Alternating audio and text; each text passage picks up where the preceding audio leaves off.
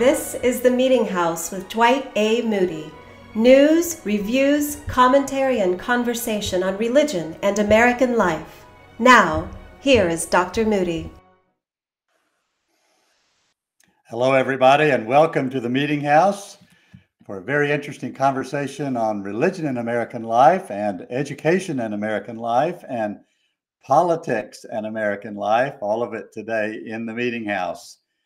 I am your host, coming to you from our studio in Hendersonville, North Carolina. Many of you remember that last week I was on the steps of the courthouse in Brunswick, Georgia, broadcasting about the trial of Ahmaud Arbery. I'll have a lot more to say about that throughout the show today, and my commentary is on that as well. We're coming to you, of course, over radio. Some of you are listening by radio from Brunswick, Georgia, St. Simons Island, Georgia. Also broadcasting on the video network of St. Stephen's Live, that's St. Stephen's Baptist Church in Louisville, Kentucky, and of course also on the Meetinghouse Facebook page and also on my Facebook page. My guest today is Lori Carrell, Dr. Lori Carrell, Chancellor at the University of Minnesota in Rochester, Minnesota, and author of a new book, Communicate for a Change. We're going to be talking to her about that in a few minutes, but as always, we've got the news brought to you by Perfecto Coffee of California. Order your coffee at perfectocoffeeinc.com. I'm going to be sending Dr. Carrell a package of this coffee straight to her office there in Rochester, Minnesota, as I do all of my guests. But first, the news in the world of religion, the world of, I guess, of American religion. We begin in Los Angeles. Jose Gomez, president of the U.S. Conference of Catholic Bishops, spoke out strongly against social justice movements during a speech to a meeting of the Congress of Catholics in Public Life in Madrid, Spain. Gomez is Archbishop of Los Angeles. He described the contemporary social justice movements as pseudo-religions that ultimately serve as, quote, dangerous substitutes for true religion. He spoke also against the secularization of Western society and lambasted cancel culture, contending that often what is being canceled are the ideas, values, and practices of the Christian religion. These remarks mirror those of conservative Protestants who often contend that social justice emphases related to such things as climate change and racial reconciliation distort the true gospel. Of course, that's not what I think, and it makes me wonder what Pope Francis thinks about a speech like that.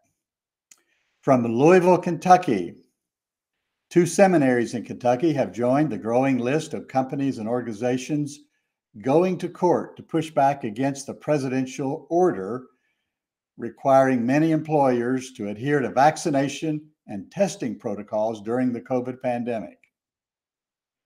The Southern Baptist Theological Seminary in Louisville, from which I hold 2 degrees, and Asbury Theological Seminary in Wilmore, where I began my theological education. They're 2 of the largest evangelical seminaries in the country, and they both have filed civil lawsuits in federal court. White evangelical churches, organizations, and institutions have been at the forefront of resistance to local, regional, and national protocols from public health officials. From Nashville, Tennessee, United Methodists have been on the verge of dividing or dissolving or imploding for several years, and we've been reporting on it consistently. But the postponement of their annual meeting due to the COVID has given opportunity for mediating influences to gather momentum. The annual conference for 2020, and 2021, which is a global meeting, both were canceled because of their international constituency. Many of their representatives come from places where COVID is a much more of a threat. It's feared now that their 2022 in-person conference will also be canceled, which means they cannot vote on the protocols that have already been proposed and established. In the meantime, though, a letter circulating among UMC leaders entitled A Call to Grace invokes Ecclesiastes chapter 3, verse 1, and I quote, "For everything there is a season," end quote. And it reads, in part, "It is our intention to shift our focus from legislative solutions that are dependent upon a general conference to supporting strategies for a gracious exit that can be enacted at an annual conference, a central conference, and at jurisdictional levels. And we call upon bishops, conference leaders, and all United Methodists to join us in this effort," end quote.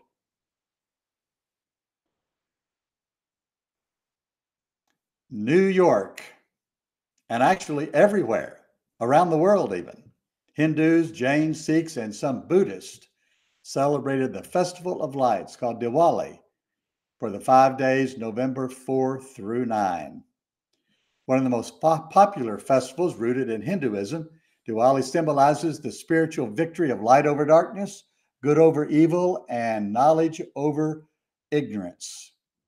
The festival is widely associated with Lakshmi, the goddess of prosperity, as well as many other regional traditions. Festival activities include, and this will sound very familiar to Christians, home decoration, shopping, fireworks, prayers, gifts, and food. Hinduism is the fourth most popular religion in America, trailing Christianity, Judaism, and Islam. And finally, from Washington, D.C., hardly a week goes by that we don't have a story coming out of Washington. The National Cathedral, a congregation of the Episcopal Church of America, was filled to overflowing for the funeral of one of the most respected soldiers, statesmen, and citizens of the United States, Colin Powell. Although a wide range of people spoke, it was a thoroughly Christian funeral of the Episcopal kind, recognizing that Powell himself was a very active and committed Episcopal layman. A son of Jamaican immigrants, born in Harlem, raised in the Bronx, Powell discovered his life's mission in the Army and rose through the ranks to serve presidents of both parties.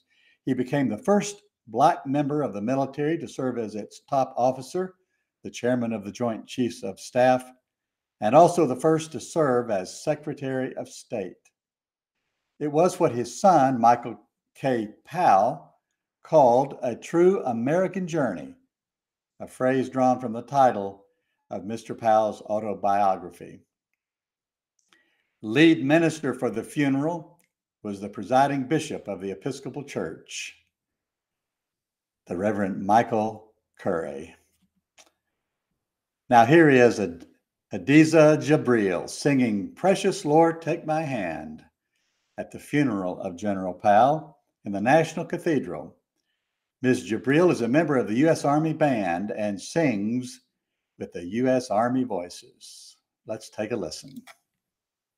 Precious Lord, take my hand, lead me on, let me stand. I am tired, I am weak, I am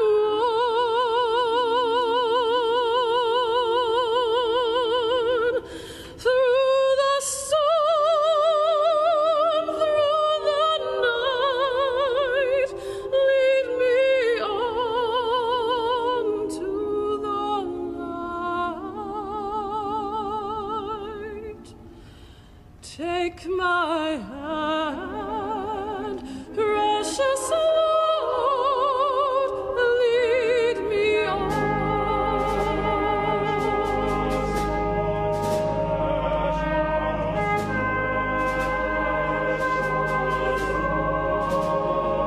And my way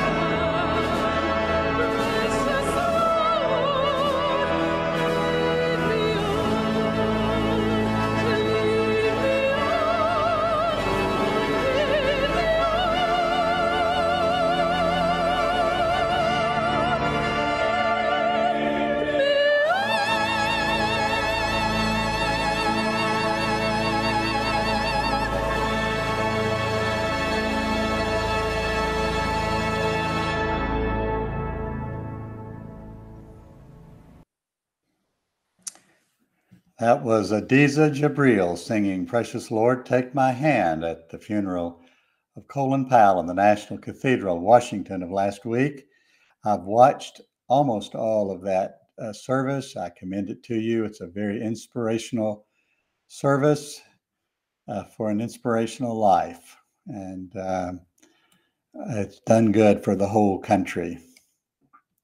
My guest today is a dear friend and an acclaimed administrator, Professor Dr. Lori Carrell, Chancellor of the University of Minnesota at Rochester. For many years, she was a professor of communication at the University of Wisconsin at Oshkosh, and that's when our paths crossed. I was launching and leading the Academy of Preachers and hosting festivals for young preachers around the country. Dr. Carrell was interested in all this. She has done a lot of professional research and sermons and how they communicate and if they communicate. And we got in touch, and now she's the chancellor of a great university and still engaged in matters of public rhetoric. With Robert Rimsky, a professor of education at the University of Pennsylvania, they have written and published a book entitled Communicate for a Change, Revitalizing Conversations for Higher Education. Dr. Carrell, you describe yourself in the very first paragraph. We are talkers who believe in conversation for its own sake. We want our conversation to promote change. I want to say you've described precisely my philosophy here in the Meetinghouse. So you're in the right place today to talk today about communication all over the country. Welcome to the Meetinghouse. Dwight, thank you so much. I'm looking forward to our conversation.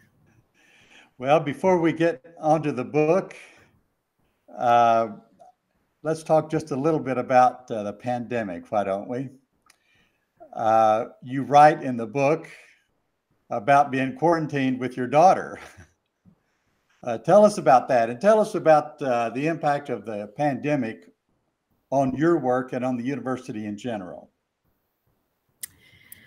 Well, I think educators all over have had similar challenging struggle during this time. And really, we're talking about multiple disruptions. In addition to the pandemic, there has been so much challenge, certainly here in Minnesota, but across the country and the globe. So while we've adapted with technology to being distant, we are suffering in terms of social cohesion and rebuilding trusting relationships and doing that for an educational environment. So lots of challenge all over. I'm sure most of us have experienced.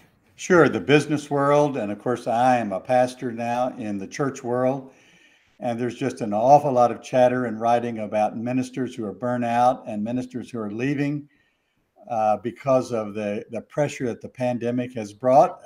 Is there that kind of response in the education world?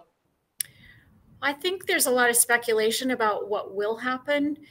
Some, of course, are referring to this period as the Great Resignation. Right. We're a mission-driven kind of organization, and people are drawn to this campus because of our innovation vision and the impact of radical care on students. And I'm hoping that vision and mission are so compelling that we continue, because we have really great people here. We want to keep them all. Well, I understand that. And maybe this book is an effort to take your learnings and your perspective and make it a gift, not only to the educational world, but your focus on conversations as an avenue of transformation really appeals to everybody. It applies to everything. In your book, you apply it specifically to education. But as I read through your book, I thought, boy, I know a lot of preachers that need to read this. Well, yeah, certainly human communication is absolutely powerful. And every spoken word has the potential for permanent impact. Keeping that in mind when we're conversing, I think, is an important principle. Now, I want to start out by this. You describe in the book 9 conversations that need to happen. And I was struck by the number 9 because you join a pretty elite network of culture and history. Let me just run through some of this. Dante in the Inferno describes the 9 circles of hell. The Enneagram identifies 9 personality types. A baseball team has 9 players. The Supreme Court has 9 justices. A novena is a prayer that's prayed for 9 consecutive days. I wrote a little book called 9 Marks of a Good Sermon. And most important, John Prine, the late, great John Prine, in his song, When I Get to Heaven, says he's going to make a cocktail and smoke a cigarette that's 9 miles long. You're in good company. Where did the 9 come from? Or is that just random? Well, I thought it was random until I heard your take on all of this. So we'll have to think more about the potential cosmic nature of the number of topics. That's right. That are being avoided. You've been pulled into, as you say, a cosmic circle of some sort with the 9. Trouble in the academy, cultivating community, campus governance, isolation versus collaboration, faculty reputations as the bad guy, education and money, student culture and identity, curriculum and change. You know, having been a professor for a period and a trustee for a period, I recognize all of these.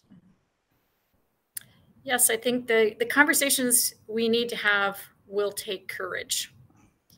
So it's not random small talk, though that can certainly build our connections and ultimately trusting relationships, but really to courageously face the evidence of how we're doing and what needs to happen next and what some of the barriers are.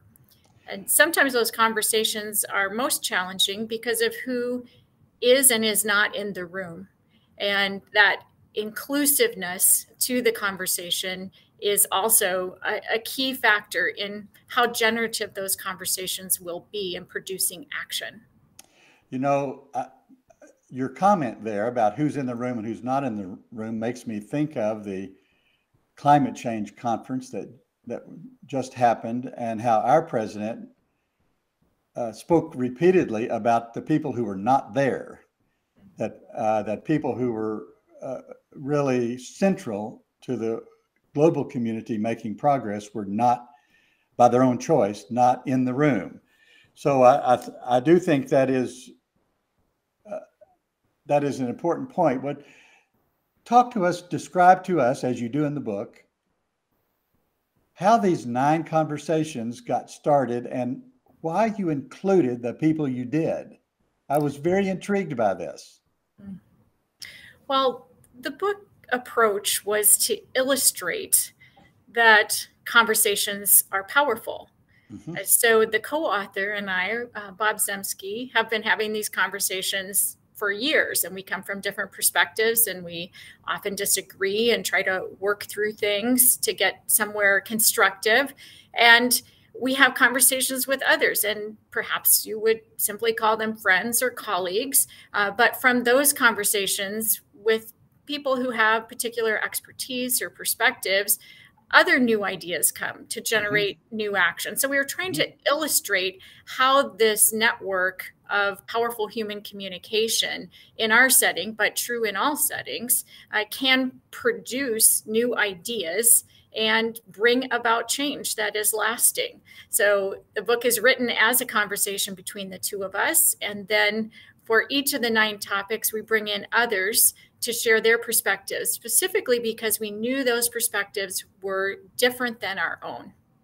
Now, just as a logistic thing, were these conversations face-to-face or were these conversations through an email? Well, like just about everything else, our process was pandemic interrupted. So they began as face-to-face conversations with Bob traveling here to Rochester. And that was just before things changed in March of 2020. And so then the conversations continued through Zoom, through Google Docs as a helpmate to the verbal conversations as well. So some of these were transcribed from actual oral conversations, and some of them were edited from written conversations. Am I right? Correct. Yeah. That's right. So we had a method we called serve and volley. So one of us would start, and the other would respond, react, try to change direction, shift the conversation, or confront the thing we thought needed confronting with courage. And that continued back and forth throughout, whether we were able to do so in person or via Zoom, or if we were writing those interactions, which became necessary. Yes, and but I really liked the conversational nature of this. It's the language is different when you're in conversation than when you're writing a text, your conversation partners in the book were very interesting to me, including your own daughter.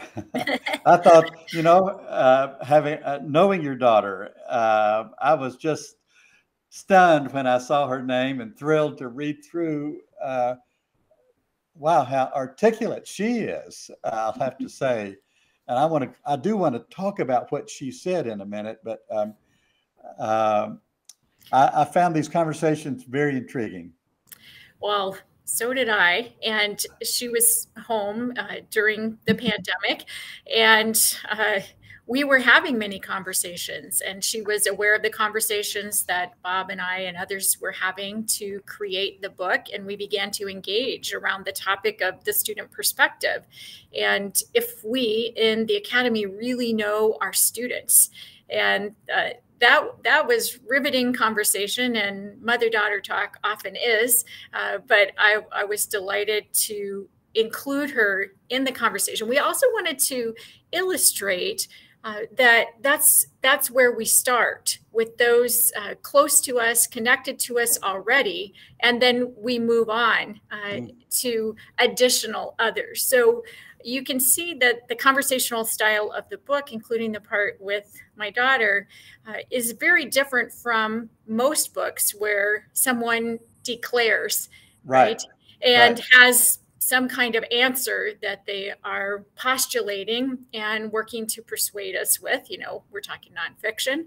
But here we're trying to illustrate that the new ideas and forward progress are going to come through the collective genius, not through any particular individual. So I am a better chancellor because I hear my daughter's voice and perspective as a young student and now graduate student. And that's the concept behind conversation. Well, as a preacher, dealing with the slow erosion of support for an institutional church, I have dealt with this very issue. As you know, for the last 20 years, I've been involved with young adults. Your daughter says this in the book: most of us don't know how to translate our passion for people and the earth, that is, for living differently as a result of our awareness, into careers. I just thought that was such a powerful statement, how to translate our passion into careers. Yes, I think it's right on point. It is, isn't it? Something all of us in leadership roles in a variety of contexts, certainly in education and for you, the church, need to hear. Well, it's not just translating it into careers, it's integrating it into institutions, because we in the church are having this conversation all the time. How do we attract these young adults who have a passion for people and the earth into an institution that too frequently has not had those passions?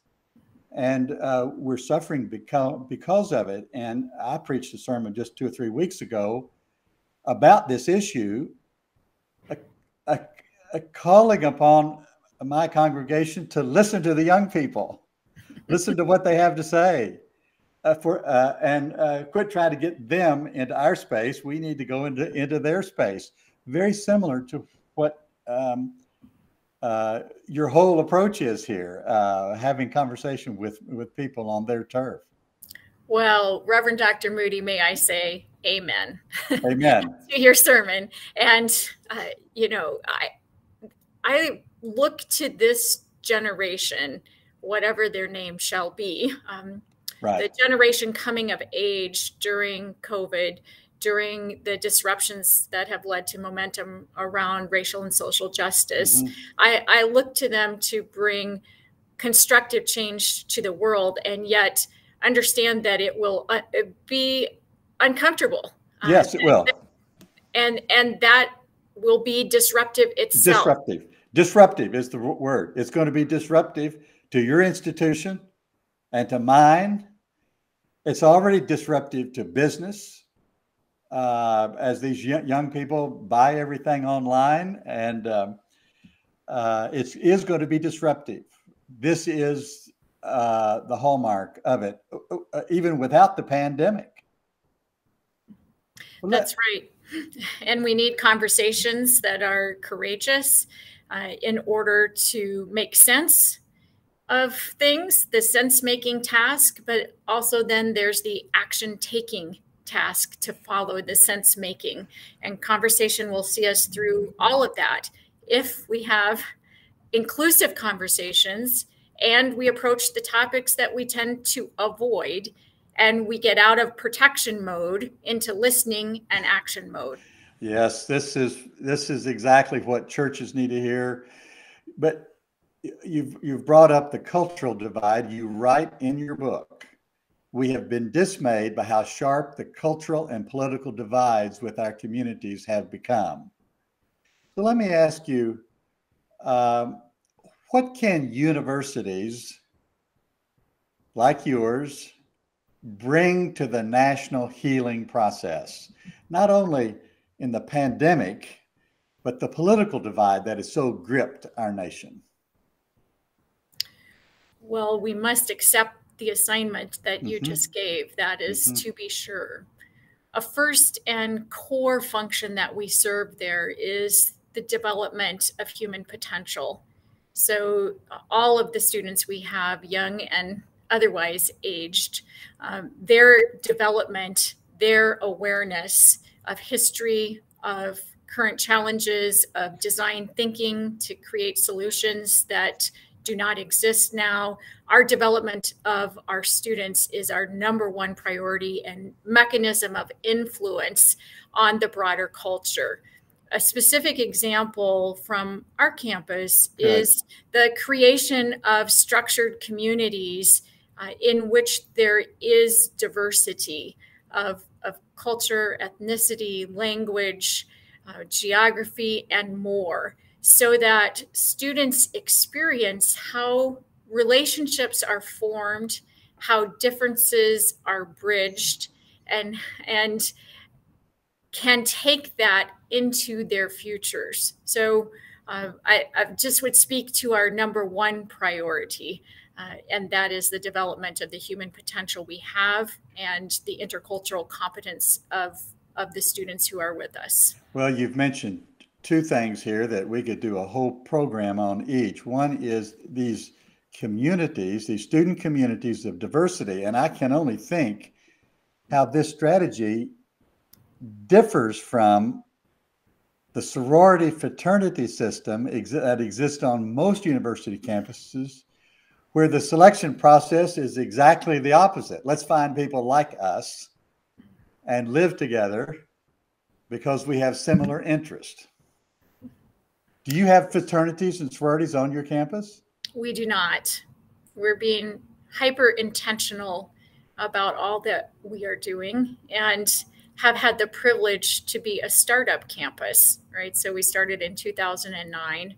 There's much educational research to be brought to bear on educational practice.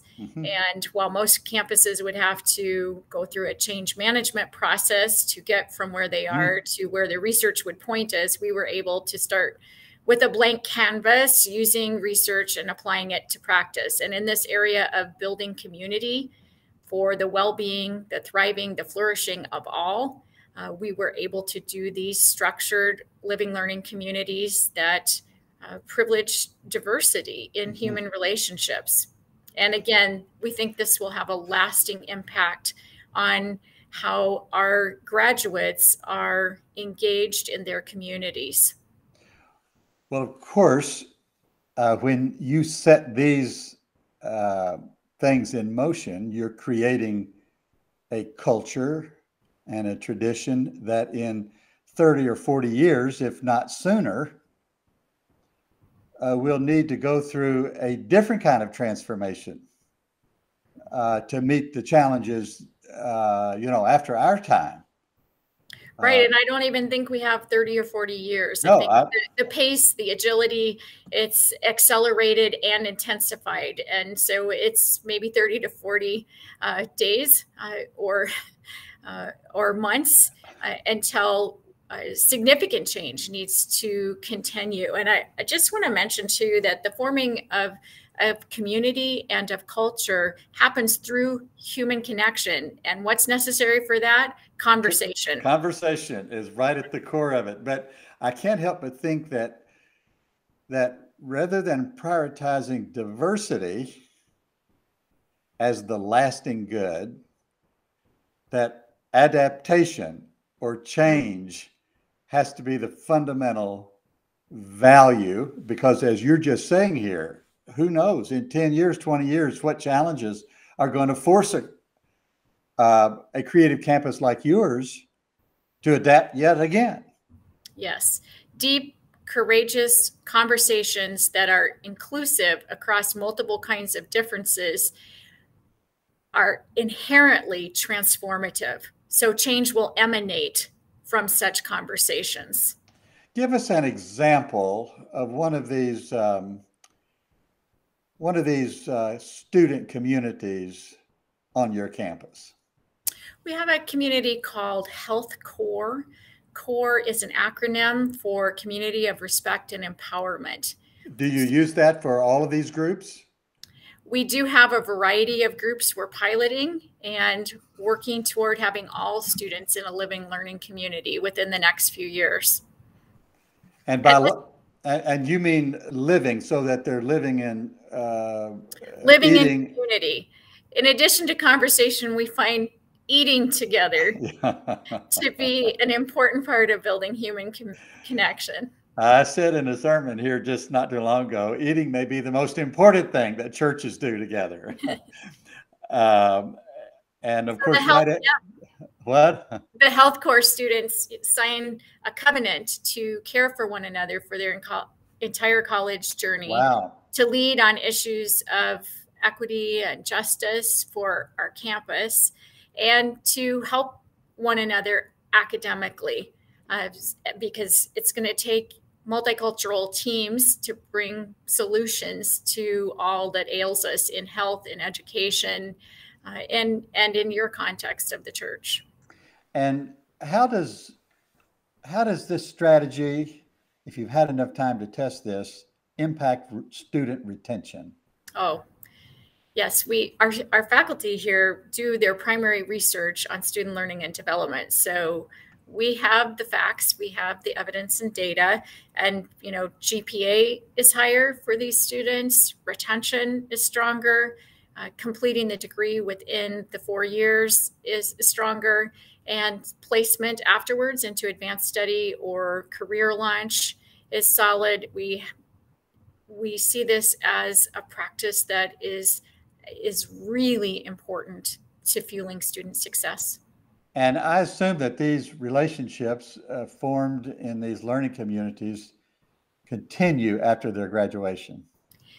That is how our alumni are calling back to us to say, yes, these connections are lasting. And while we're a young campus, I look forward to hearing about professionals who were in living learning communities here at UMR, who are now out there solving the grand health challenges of the 21st century. Now, how do you teach these students these communication skills that you demonstrate in the book and talk about in the book, are these practices built into these learning communities, these living communities that you created? One of the ways that we are teaching these kinds of concepts goes beyond the living learning community to all students. We use a tool called the Intercultural Development Inventory, and it is first a survey, and then a critical self-reflection, and then a conversation with a mentor, a staff member, or a faculty member. And there's a mutual sharing within that conversation about where we are in our understanding of ourselves culturally and our multiple identities, and where we are in relationship to cultures and identities that differ from our own. And that's for every student. It is a time-intensive process. And what we hear from faculty, staff who participate, as well as students, is that this is valuable. We do this at 3 points: at the beginning of the college career, in the middle, and as they near graduation, so that awareness of their growth and practice of these skills is taking place. I want to ask you or comment about the cross-cultural element on it. I know our country is more culturally and ethnically diverse than ever before. What are the demographics of your student body? We are a diverse campus community, and for this I am very grateful. I learn from our students every day. We are 70% underrepresented, and what that means is that there are 3 categories of demographics that are historically underrepresented in higher education, and those include students of color, and we are 42% students of color. They also include first-generation students and those from low-income families, so low that they qualify for the Pell Grant, so under $50,000 a year for the family. And we have the extraordinary privilege of having 70% of our students in one or more of those underrepresented categories. It gives us a context in which communicating across difference is a daily practice, and that makes us all better people.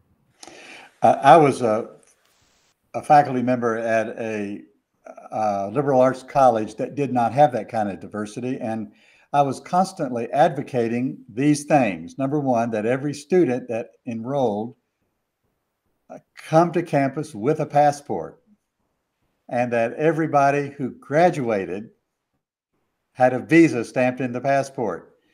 This was our strategy of getting our students overseas into a diverse, an experience of diversity. But what you're describing is the world really coming to your campus, isn't it?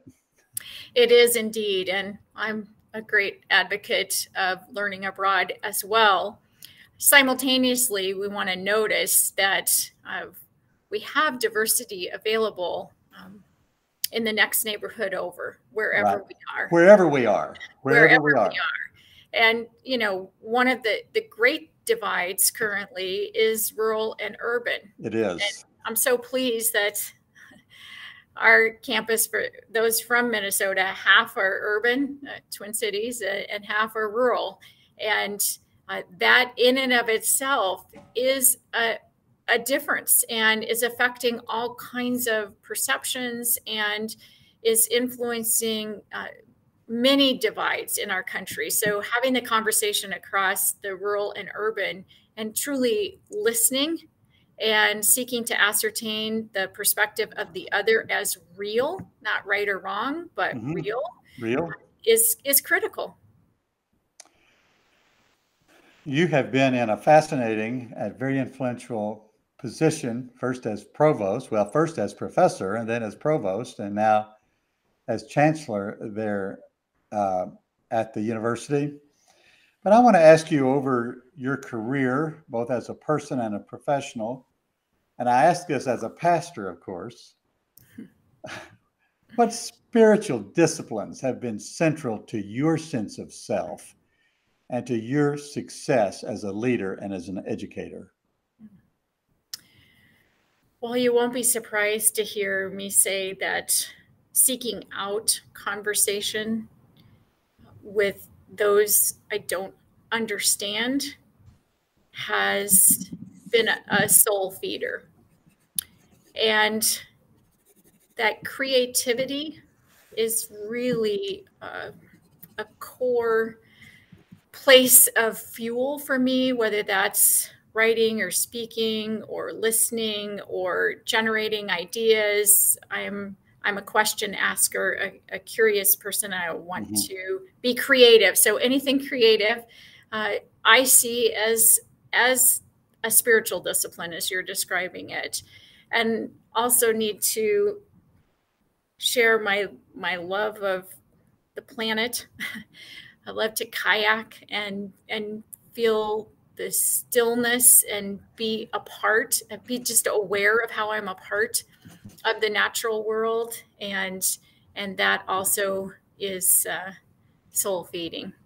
I want to tell you, Lori, that I've had a lot of conversations with people about spiritual disciplines, but I can't remember anybody identifying, certainly at the top of the list, human conversation as a spiritual discipline. I want to thank you for that. And then I want to, and if you're interested in kayaking and outdoors things, I want to invite you to North Carolina, where we have a lot of hiking and a lot of kayaking and of everything in between. Well, thank you for that. You have some calm water, because I'm courageous in conversation, but not so much in, rapids. I hear you. I hear you.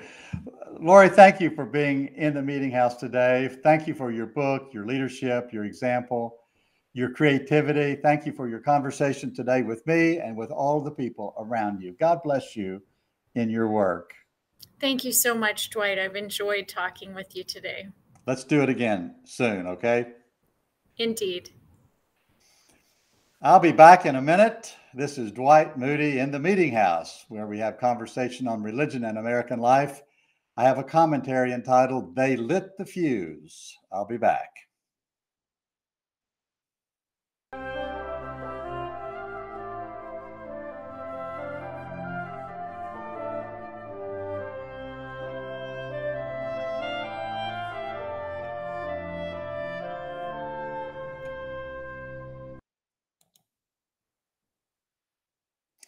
They lit the fuse. On Sunday afternoon, February 23, 2020, more than a year and a half ago, 3 white men using 2 pickup trucks tracked down a young black man out for a Sunday afternoon exercise run. They suspected him without cause or evidence of thievery in their neighborhood. After clumsily cornering him between the trucks, they confronted him with a loaded rifle, intending to make, they say now, a citizen's arrest. He feared for his life, grabbed the rifle for what must have been a desperate act of self-defense. The armed vigilante pulled the trigger 3 times, killed Ahmaud Arbery in the middle of the street. A week later, not yet knowing the fuse had been lit, just a few miles away, I inaugurated this radio program. First on the radio, 2 Rejoice radio channels, 97.5 FM in Brunswick, 94.7 FM on St. Simon's Island, both on the southeast coast of Georgia, the Golden Isles, I often call it. It was weeks before we knew about the killing, as prosecutors and police neglected to take any action. That dereliction of duty would, 9 months later, cost the district attorney her job at the polls, and another 9 months would bring her arrest on charges of negligence. She's free on $10,000 bond right now, waiting trial. 10 days after I launched my radio show and before the killing of Ahmaud Arbery became a regular conversation on the broadcast, police in Louisville busted into the home of Breonna Taylor, thinking it was linked in some way to a drug deal. In the confrontation, Breonna was killed.